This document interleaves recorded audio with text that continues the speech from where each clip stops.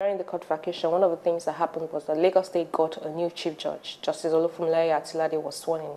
And one of the things she said in her acceptance speech was that she was going to ensure that there was an elaborate use of alternative dispute resolution to decongest the court docket so that we can have cases speedily dispensed of, because we always say that justice delayed is justice denied. So apart from more use of ADR, what solutions will you suggest for tackling this delayed justice in our court system? Well, I think it's fantastic that the CJ, and that, I have to say, is something Lagos has led. The fact that they recognize that the alternative dispute resolution mechanisms have to be part of dispute resolution generally. You can't just rely on litigation alone, and that really should be a last resort.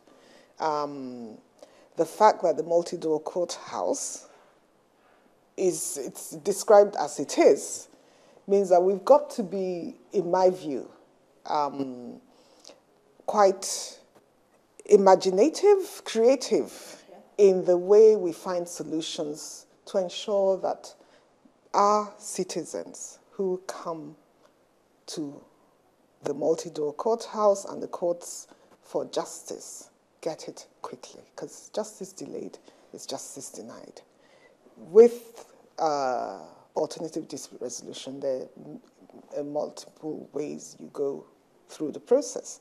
So it could be a hybrid door, it could be via mediation, you could come in for an early neutral assessment, it could be arbitration. Only one of those ends up in, if it gets to the end of the process, in an enforceable outcome. The others, they can go through the process and then decide to walk away. And that's where the new Chief Justice, I'm sure, will be focusing on to ensure that, one, do not interfere with the freedom and independence of the parties to make their decisions up to the point where they reach agreement. But once they've reached an agreement, then interface to make it enforceable. So a lot of times, have the same situation where time is wasted. Precisely. And things break down. Precisely. A lot of times they may not get to that point, but once they do, instead of throwing them back into the litigation process, because that is the only way you can make it an enforceable judgment, I'm sure there must be a way, if sufficient thought is applied to it, in view of the fact that the LMDC is part of the court system. Yeah, court connected. Precisely. Of making it enforceable without going through the litigation process. Now let's talk about the issue of the NBA, the Nigerian Bar Association. Perhaps we should start with an assessment of the Okewale administration. I want you to assess that administration and how well that he has done in the areas of being bold, being fearless, being vibrant, and speaking out against corruption, injustice, insecurity, and all the ills that plague us as a nation. I have to congratulate Okewale for SAN, immediate past president, for the 2 years that he dedicated to the service of the profession. It's not an easy task. It takes you away from your practice. You find you have to devote a lot of time to it, but you signed up to it, so you have to do it to the best of your ability.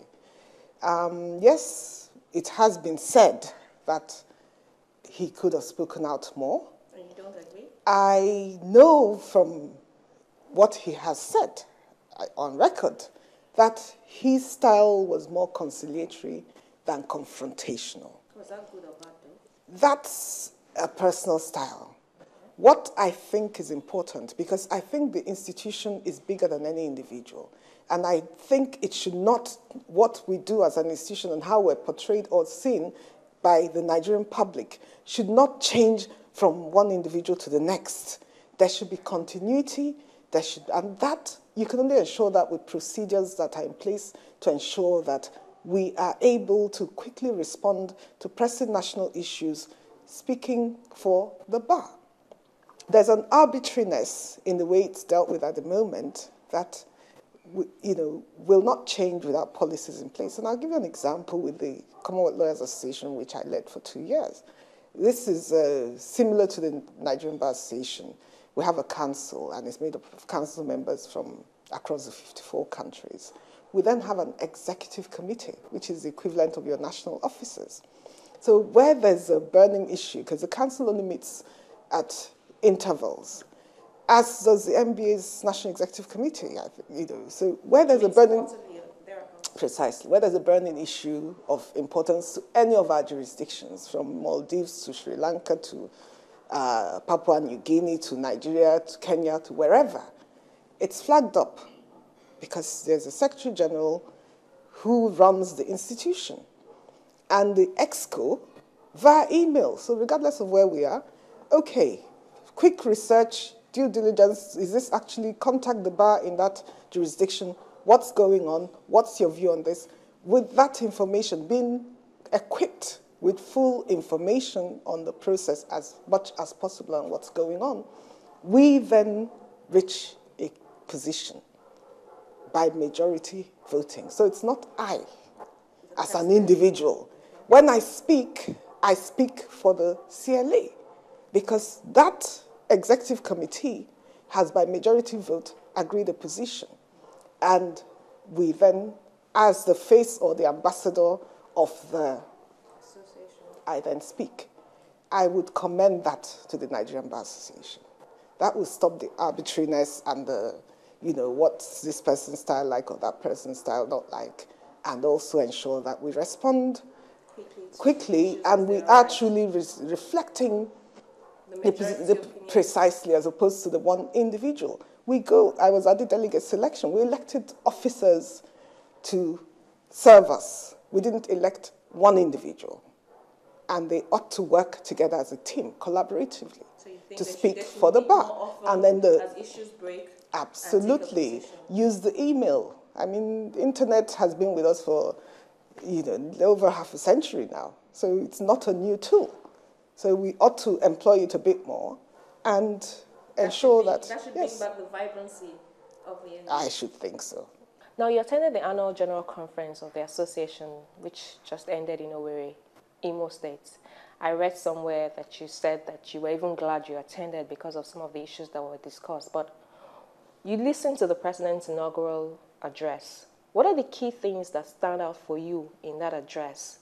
Or if you were to make suggestions for the association being vibrant, what are the things that you would recommend to him?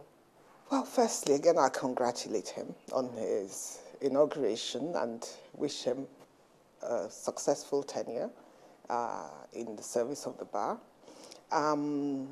The items that were set out in the speech were from the manifesto. So this is the basis on which we elected you to serve us as our president from 2013 to 2014 to 2016. And so, no doubt, a lot of thought must have gone into how am I going to implement this? Because I'm not making empty promises to the bar, I hope. And therefore, I would expect that depending, because at the end of the day, the National Executive Committee is the supreme decision maker of the NBA. So you can take it forward, but NEC can shoot it down. So if you're able to get NEC to buy in, you can perhaps move forward with some of these things. If you're not, we would have seen that you have tried. For instance, at the last NEC meeting, there had been various constitutional amendments proposed, the majority of which were turned down. And members said, no, thanks, we don't want them. And therefore, they couldn't move forward with those. Having put that in that context, I would very much like to see the e-voting happen. I do agree.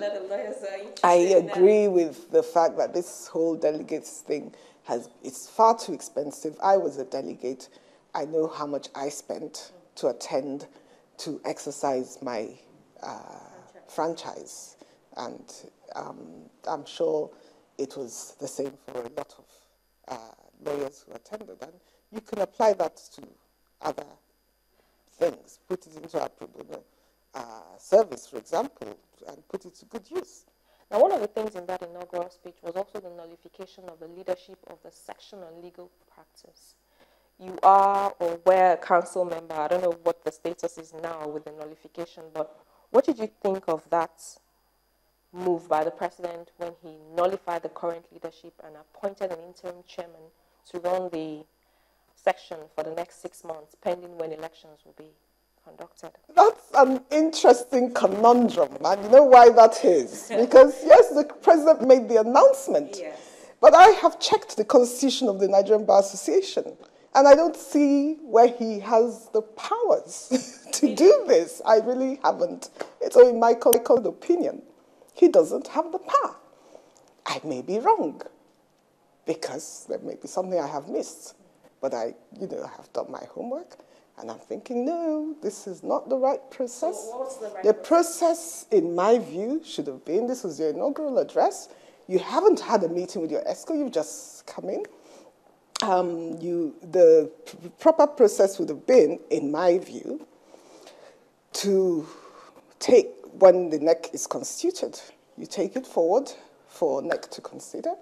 And if they then feel that, yes, the complaints or there were breaches that require the action that the president announced, then NEC would vote on it and come out with their position. And this is where we end today's episode of the program. These and past episodes are on our YouTube page, and you can interact with me via Facebook, email, or Twitter. I'm Shola Sheyeli. Thank you for watching.